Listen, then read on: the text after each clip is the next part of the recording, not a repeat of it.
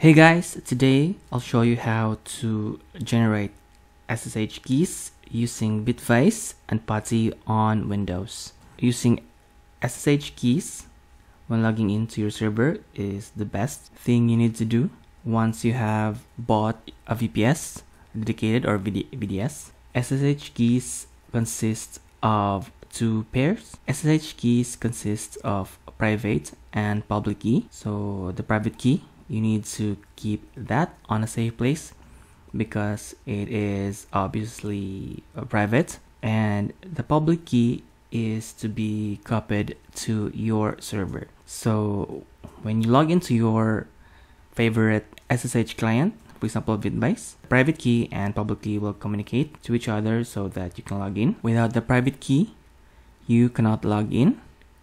Without the public key, you cannot also log in. So this pair is unique, and you cannot just generate another private key or public key because this is only unique pair. So meaning you should keep your private key and public key safely. So I'll show you the process. So first, you need to download Bitvise and PuTTY. These are free SSH client. And next, you need to generate private and public keys. Copy the public key to your server and log in using SSH keys. So once you have successfully logged in using SSH keys, you need to disable password-based login. So let's start. Okay, now you need to download Bitvise. It is absolutely free, and once you have installed it, run. So go to Client Key Manager and just click Generate New, and we will just name this as Profile 5 with RSA algorithm, and we will use the maximum size, that is 4096, and the passphrase. So what is a passphrase? So for example, you have kept your private key securely, but a hacker find out that kept it in your laptop and have managed to get those keys and try to log into your server. But if you have a passphrase, the hacker will need to enter the passphrase in order to use those keys. So passphrase is another level of security, which is good to have. And be sure to remember your passphrase, because if you'll forget your passphrase, you can never use your SSH keys. So be sure to remember. I will add a passphrase.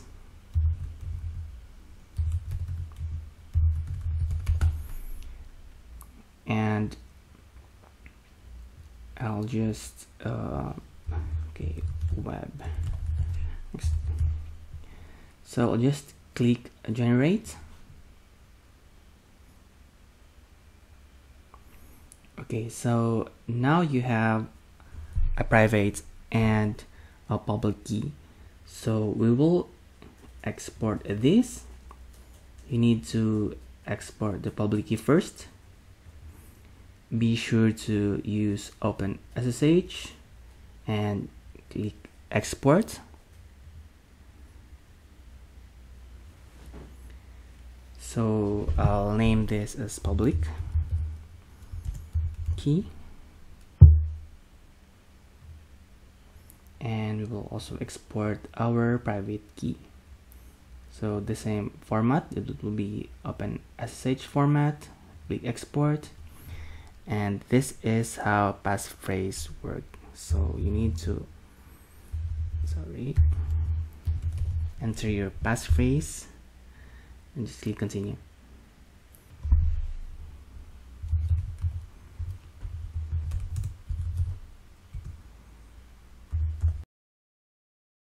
Okay, now we need to log into our server using password, because we cannot just use the SSH keys just yet. So let's go back to our Bitvise. Let's close this one. So put your server IP here, and you will use root, and you can just put the initial method to none. So let's log in using our password first.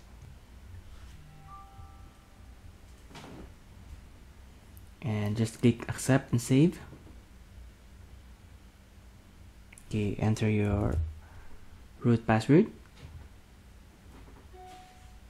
and just go to terminal console. Okay, perfect. First, we need to check if the SSH directory exists. Let's use list.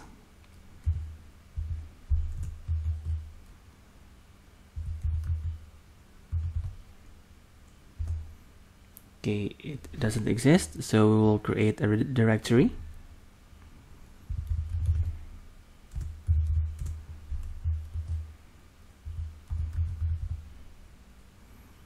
And we'll set the correct permissions. Sorry.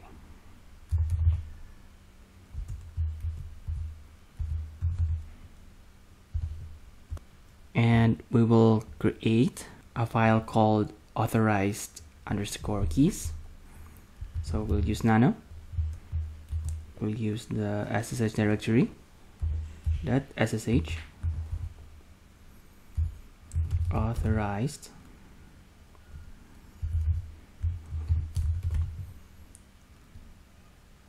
Okay, we will copy the public key here. So let's go to our public key.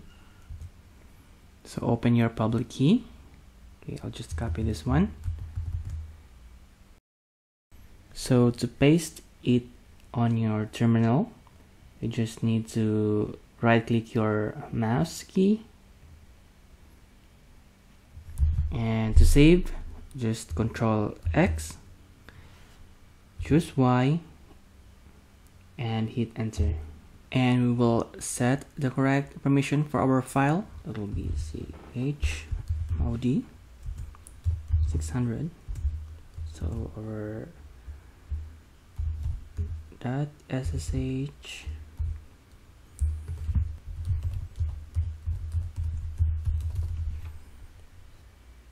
hit enter. Okay, so now we have added our public key. We'll now try to log in using our SSH keys. I will just close this one. And okay, I'll just log out. So here we need to set this to public key.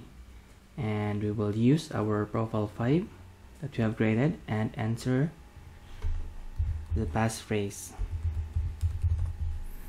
So just hit login.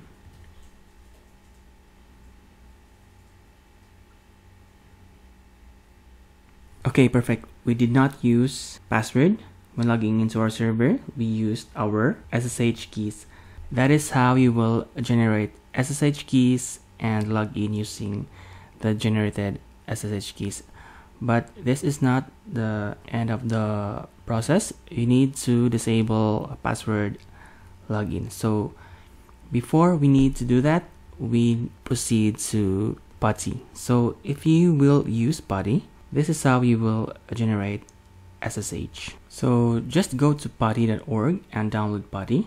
And once you downloaded PuTTY and install it on your Windows, be sure to run PuTTygen. Okay, I'll just search. Okay, so run PuTTygen and just click generate and move your mouse cursor over this blank page to generate your SSH keys. Great, so this is your public key and we need to save our private key. So I'll just save this private key. So I will not be using passphrase for a demo. So let's see how it goes. So I'll just choose yes.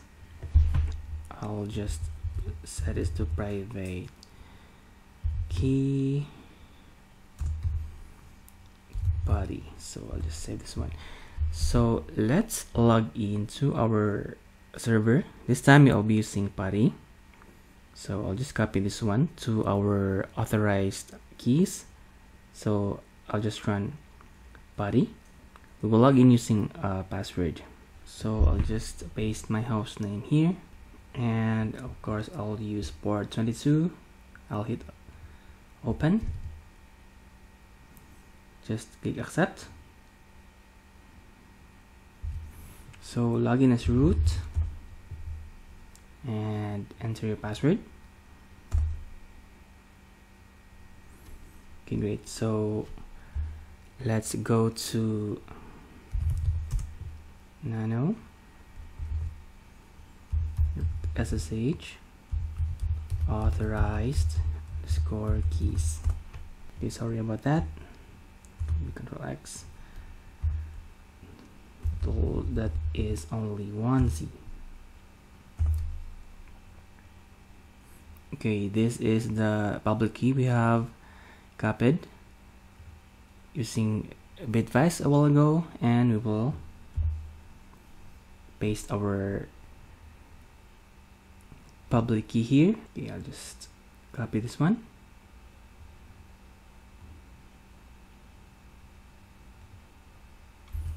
And mouse right click, and just Control X, Y, hit enter. So I'll just close this one. Yes. We will try to log in using our SSH keys we have generated on PuTTY. So I'll just run PuTTY again. Okay, I'll just paste my host name here. And let's go to connection and expand SSH. Go to auth and just click credentials, and we will need to browse the location of our private key. Okay, I just save this one here, and I will open this one and just click open. So it will be root.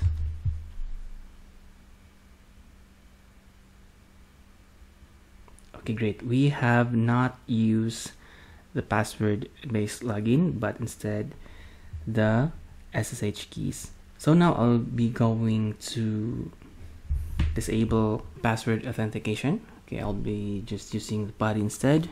Let's go to nano. We'll edit this file.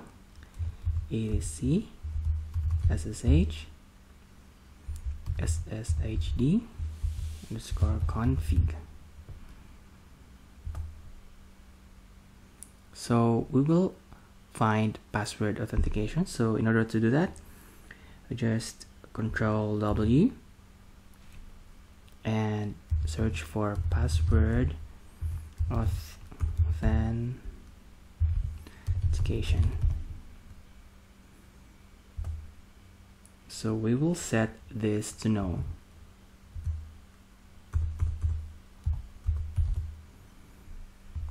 So let's save the file, Control X, Y, and hit enter. Okay, perfect. So we will restart the SSH service. Will be system restart SSH. Hit enter. Now let's try to log in using our password, if we can still log in. I'll be using a Bitvise this time. I'll just log out this one. So let's set this to none, and we will try to log in using our password, or you can just set this password. So just click login. Let's see if we can. Okay, we cannot log in using our password. So we have successfully generated SSH keys using Bitvise and PuTTY so that we can enable SSH login. So let's try to use the public key instead, and of course our passphrase. Click login. Okay, perfect. So now this is the first step to securing your private servers using SSH keys. So I hope you learned something, and this is very important if you run email servers or host multiple WordPress websites and or web applications on your server. So I hope you learned something, and please hit that like button and subscribe to my channel if this video helped you in any way. And as usual, if you have any questions, just comment them down on the comments section down below and I'll try to answer them all. Thank you all for watching, and I'll see you on my next video.